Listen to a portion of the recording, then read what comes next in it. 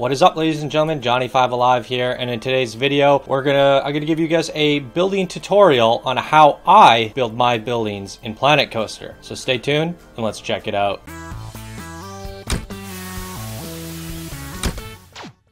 Alright, if you guys do like that video, please be sure to smash that like button, subscribe for more content like this, and let me know what you guys think of this tutorial down in the comments below. Alright, so let's get started here. I'm gonna do a little bit of talking and walking you guys through the starting of a building. So it's gonna be a little bit of a process, a new process to me. So we'll figure it out. We'll get through this. This is my collection that I've been working on. It's a sci-fi set, and everything I'm gonna teach you here is gonna be applicable to the other themes as well. And I eventually in the future will be working on those other themes, and I'll do some videos on that. So this video will be more helpful to those of you who want to do sci-fi, because I will be using the sci-fi pieces, but like I said, you'll be able to use these techniques just as easily on some of the other themes. So first thing, let's change the time of day here. I always like to work at 12 p.m. for some reason, just the way the light hits the buildings. I find it a little bit helpful. It's nice and bright. We can see everything clearly. The first thing you want to do before you start is obviously get an idea, draw some inspiration. So, you know, for me, when I was doing these shop facilities, I was just I went into the shop facilities and I thought to myself, you know, what is a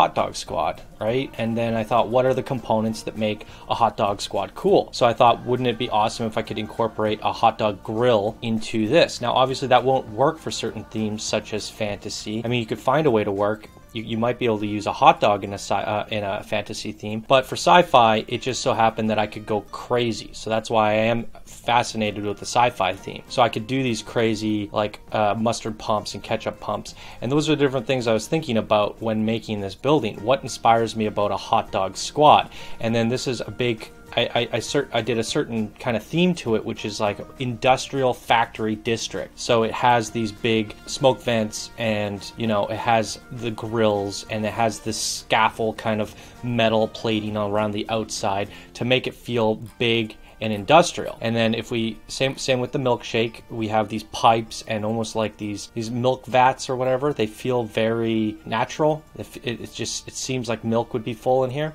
And then like little additions like the milk being pumped through these, and finding creative ways to say, hey, this is a milkshake factory. The chocolate, the banana, the strawberry flavorings being pumped into this stuff. And I'm just trying to kind of look through the pieces and see what inspires me about them and what can I draw from them. Now, obviously these ideas aren't going to come out of thin air, so you're going to need some inspiration. So first of all, there's the Planet Coaster stuff. So this stuff here comes with the game, and I plot them down just to kind of get an idea of how they do things. So we look at these buildings here, they're using the vinyl plastic for building their buildings. So if we go to building sets, building materials, and the vinyl plastic. So these are what's constructing these building pieces.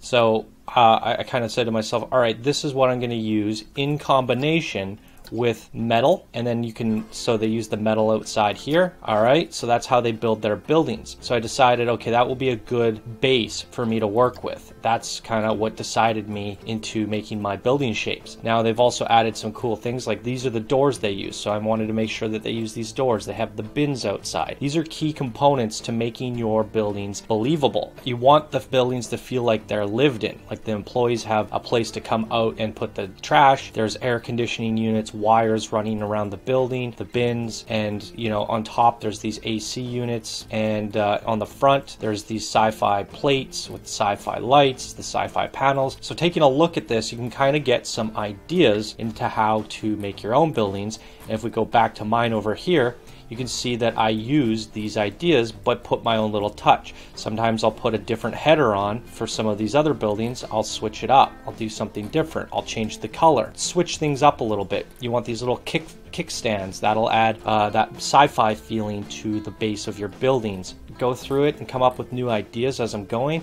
but there's the key components that I keep throughout, and that's the proper doors, the AC units, the trash cans, some nice lighting. So if we look at the nighttime scene, it's always good to have it so you know it's believable. Like if employees come out here and they're working at night, they can actually see. It's all about trying to make things feel somewhat realistic, but then also compacting it down into a little set. Like for example, I don't need to build everything that a real rocket ship has. I just need the core components, the scaffold that hold it up, the platform, but I don't need to build out the rest of it, because you get the idea. It becomes, you look at a set and you shrink it down, strip down all the junk and keep the core components, and then you get this quaint little feeling set. Same with like Toxic Relief. I could have made all these other things around it, but it doesn't need it. And you look at it like, these guys, they don't really have a way to get up here. There's no ladder, there's no door, but at the end of the day, from a distance, it kind of makes sense. It's believable, and I stripped down all, like, you don't need pathways and walkways and all this crazy stuff. You're just stripping it down to its core essentials, and it somehow becomes believable. So that's a little bit a tip there. So yeah, looking at these buildings here, I kind of want to draw some inspiration, get my ideas. I like how they use this packing district over here, and without just straight copy pasting it or stealing it, you kind of just use the ideas to your advantage. So here I use mine with a hot dog, and I put some ketchup and mustard barrels, and like maybe their buns are in these boxes. Then I put my own little ideas for the side, rather than just having pipes. They're pipes going into mustard and ketchup, and obviously the AC unit, it's a good idea, it's a nice touch. So I just taking core elements and then adding my own facade to it. And even the AC unit, I kind of took that idea, but mine's a bit taller, it has more vents, it has some steam coming out. I put this on top, I changed it up and made it my own. And this one here, I don't know if I still have the blueprint for it, this guy. So my original inspiration was from the Shops and Drops career mode, and I saw this and I thought, oh, what a clever idea. And as you can see here, I decided to keep the style. It's pretty similar, but then I didn't like how they used the wood. I think it's pretty plain on the back. I didn't like this top piece, and there's just certain things that I didn't prefer. And then I just changed it up. So I wanted to elaborate on that, and then I add my own trim to it, which kind of makes it feel like a diner. It has this white with the pink, and then I used the white metal scaffold on the sides, changed up the kickers on the front and the bottom, and then it really comes into feeling like my own unique kind of style of building. But I did draw inspiration from something else. So it's good to have inspiration before you start, to get some ideas on what kind of building materials are you going to use, and then what kind of fine details are you going to use. And so it's good to go to the Steam Workshop and draw inspiration from other people's stuff. So here I just download a bunch of sci-fi stuff, and I'm just looking at how people do their things.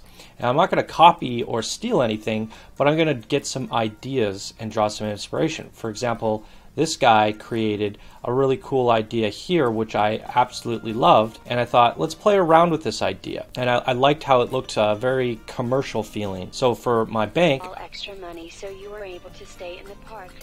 So for my bank, I took the idea and I added my own flair to it. I put spheres on the inside to give it colors. So this has this more earthly water planet with green on top. So I put a sphere on the inside, changed up the colors, but I did like the idea, and it's a great way of using sci-fi plants. So I definitely drew inspiration from another Steam Workshop creator's stuff, and I thought that was great. So look at what other people are doing and kind of get some ideas on, like this one. This is very unique. I didn't ever think about using the wood, and it does feel somewhat sci-fi futuristic in a modern sense.